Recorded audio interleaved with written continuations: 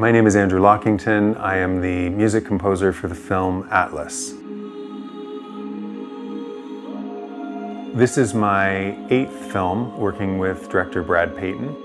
For him, it's so important that the music is trying to often do the opposite of what's happening visually. We're hearing and seeing this immense visual spectacle of this world, and the music is trying to remind us of what is Atlas's emotional journey at the beginning of the film versus her thinking at the end of the film. It's also telling the story of prejudice and overcoming prejudice and opening our minds to new ideas. This score saw us going from Los Angeles, Canada, Japan, London. It was really an epic journey into finding what is the sound of the collision between humanity and technology.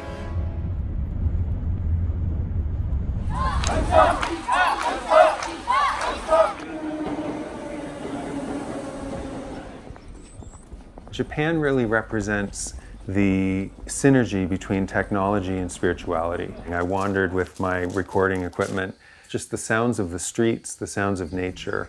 I recorded a bunch of different temples. You can hear the distant sound of a Japanese monk singing, and it wasn't what you would imagine any sort of chanting being.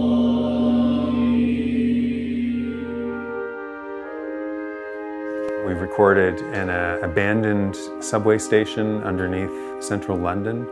So the reason I wanted to go down there is just the idea that you could make a sound and the sound travels all the way down the tube and then comes back again, and it starts hitting you multiple times.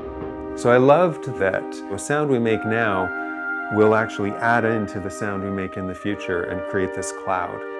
And it's a really important part of the score because later on in the film, a lot of that randomness ends up in very mathematical textures.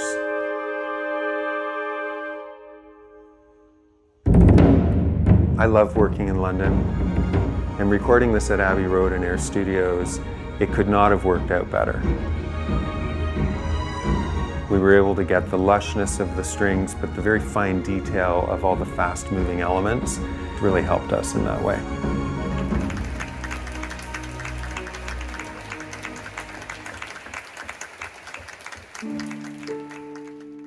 The Smith theme we use in a few different ways, and one idea was to use it as the on chime for Smith.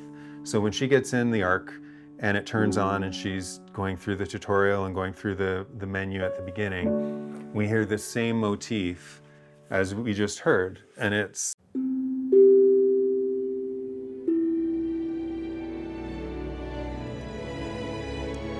so important that the audience subconsciously absorbs these melodies so that when you really need to use it to emotionally affect them, they're already familiar with it, even though they're not conscious of being familiar with it.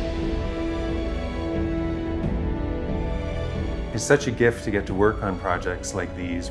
Every dream, every idea you have can be realized, and yet a studio and a director that are supporting it and behind you 100%. I think this film will affect people in different ways, and people will get different messages from it and different experiences. At this time, with world events and everything going on, our differences are being highlighted more than our similarities, and I think this film really shows us how much we have in common and hopefully how we can overcome some of these boundaries that keep us from bonding.